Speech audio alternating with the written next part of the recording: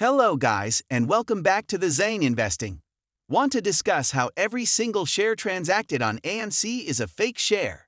Additionally, the average daily trading volume for the month of August was 11.85 million, which is marginally higher than the average daily FTD count of 11.5 million. So not only does AMC trade at a 1-to-1 ratio with FTDs on a daily basis, but also for the entire month of August. But allow me to pose a query. Can you identify another ticker that has a daily order imbalance, sell side or buy side? In the case of AMC, however, particularly on the buy side, you can see it here.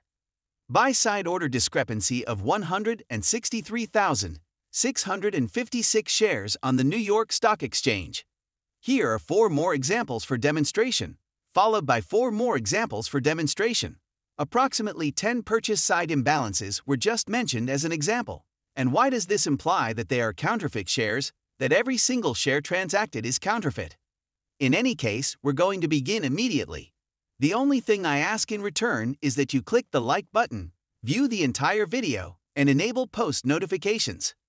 Why is there still volume when there are no sellers and the market is declining? Due to FID's 1-to-1 ratio, AMC is matched day in and day out. And in one moment, we will discuss the manipulation. Now, it's a positive sign that AMC is receiving a large number of buy order imbalances. However, according to an SEC document detailing how manipulators end up prevailing against a stock, this could be fatal for us. Now, I'm not claiming that this will occur, but I do want to bring it to your attention. Will informed investors or active traders re-enter the market and purchase the underpriced shares if the speculator has driven the price close to zero to avoid the problem of disclosure? They will not unless they are confident in their ability to resist the manipulation's influence. However, if they propose to purchase shares, the manipulator can increase the naked short position to prevent a rise in the share price.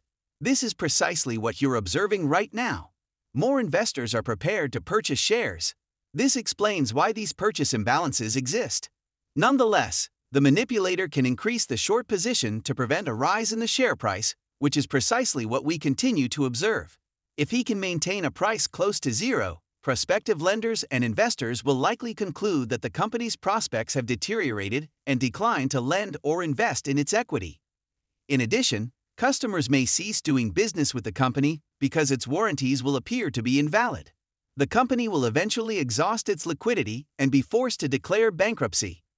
If the company declares bankruptcy, the manipulator will no longer be obligated to cover its short position. This circumstance results in no cost to cover short positions.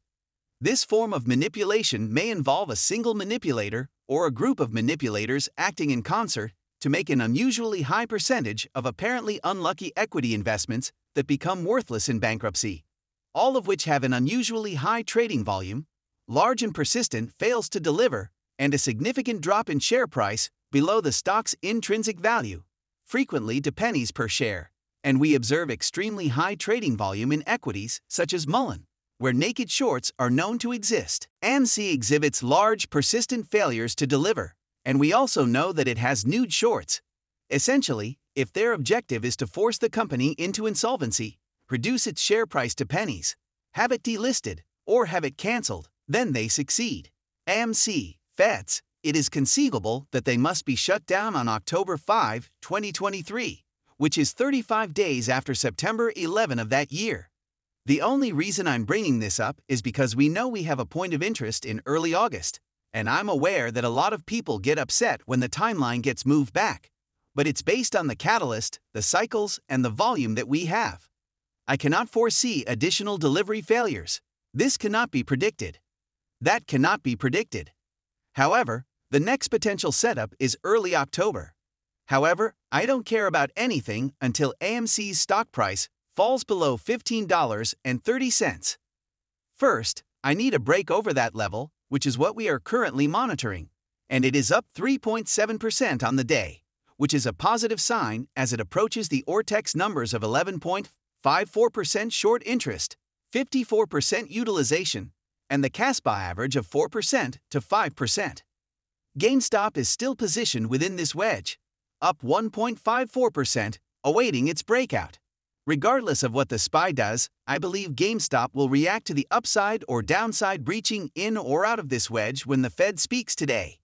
In any case, if the trend is adverse, I believe GameStop could maintain $16.40. So observe that level. Upon our breakout, I would like to surpass the relative highs near $19.50. Additionally, AMC winning the options chain for the first time in its history. It's a pleasant sight to see the former. Citadel Securities employees allege that the firm engaged in harassment and intimidation. Families are currently having their bank accounts frozen by U.S. institutions, and the CEO of NVIDIA has just sold another chunk of NVIDIA shares, making this his fourth sale in the past few days. He has now sold over $120 million worth of NVIDIA shares in the past few days. Apple is planning to establish its own stock trading platform before moving on to the SPY and additional content. They planned to launch this last year, but they ended up delaying it as the stock market ended up plummeting. And to return to the Citadel matter, we are aware that there have been shady interviews, numerous bribes from Ken Griffin, and numerous covert meetings. Therefore, it is not remarkable that the organization engaged in harassment and intimidation. Yesterday, the DEC issued a crucial notice regarding Citadel's bonds. September's benefits are utterly insane. I realize I said that rather quickly. This link will remain at the very top of the description. Also, guys, a link to the Discord is directly below the video if you want to join. I am present on the daily. You can communicate with me and request videos. We discuss gains, losses, and equities all day long. And generally, only positive energies in Discord. It is literally 99 cents. Therefore, enter now. The interest rate response has not yet been received, but the S&P 500 index is essentially trading sideways. Still considering the hold at the 382 5B level for support on the SPI, which is near the levels 42.84, 42.85. Once more, a pause. These are the levels that I am examining. I anticipate the SPI to reach approximately 449 if we halt, and 460 if we reach 460. Obviously not all in one day. I will only discuss the macro perspective. And then, if we raise rates to 431 basis points, I will be monitoring the SPI at these levels. Simply prepare for a response to be released today. The United States 10-year Treasury yield ends at 4.355%, the highest level since 2007. Amidst a hoopla, Bank of America raises its S&P 500 year-end price forecast by 7% to 4,600, which is bullish. According to David Rosenberg, a recession will occur by spring, and the S&P 500 will fall by at least 25%.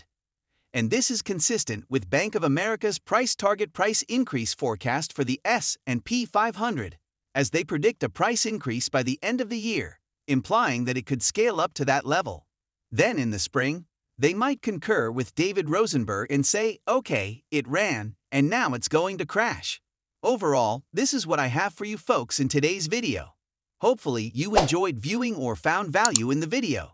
The like button is located on the exit page. Leave a comment beneath. I adore you all. The lottery has sold out.